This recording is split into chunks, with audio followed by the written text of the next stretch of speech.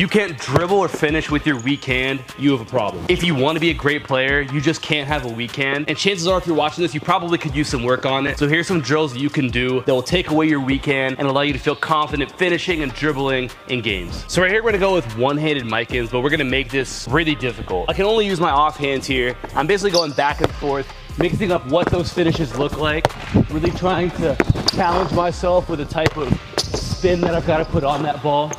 I should be missing some if I'm really challenging myself, only able to use that offhand.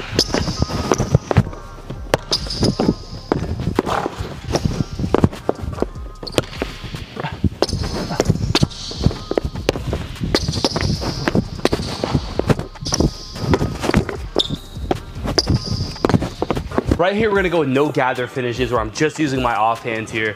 All that means is that when I go up for my layup, I can't bring that right hand to pick the ball up. So I can start from wherever, kind of freestyling.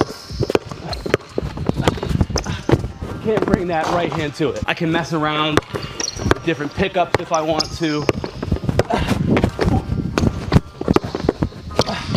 Ooh. Oh.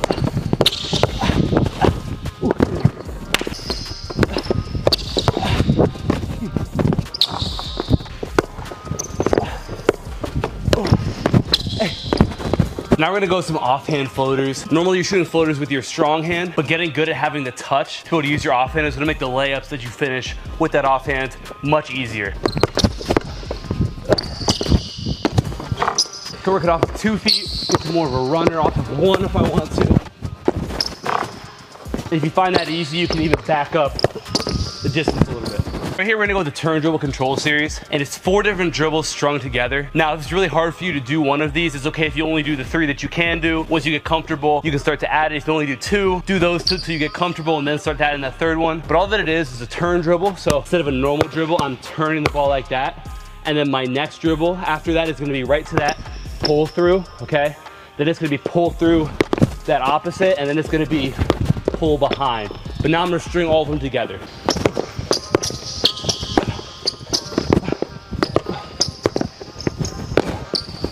So right here, we're gonna go with an offhand skip series to work some control again. So we're gonna start off just skipping, but then being the ball back and forth with that left hand. So on every skip, I'm getting that ball across my body.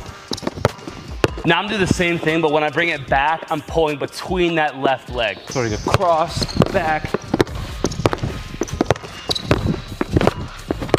Now I'm gonna go with a full freestyle, but it's only with that offhand. So I can mix up the moves I use, the pace that I do, the direction that I'm going, but I'm really trying to challenge myself, be creative, and have fun with this.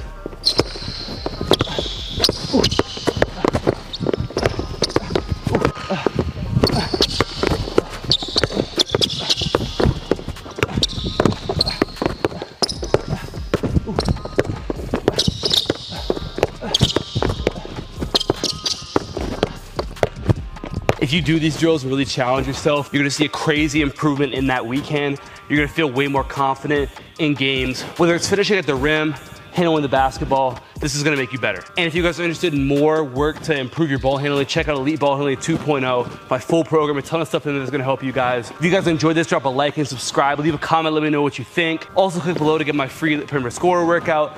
I appreciate you guys for watching. Talk to you guys soon. Peace.